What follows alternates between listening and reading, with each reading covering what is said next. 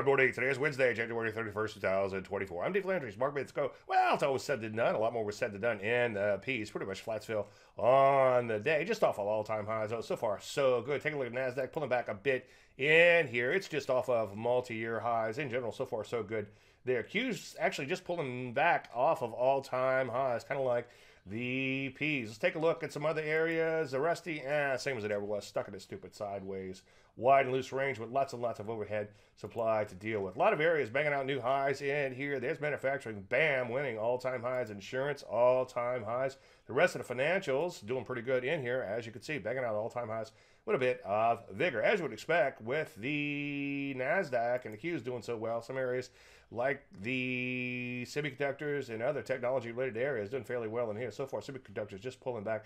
Ditto for software. In fact, software is right at these all-time highs. So what do we do? Well, obviously, things still look pretty good out there, so continue to look to get long. Any questions, as usual, Dave at DaveLandry.com. I'm Dave Landry, and you start a market in a minute.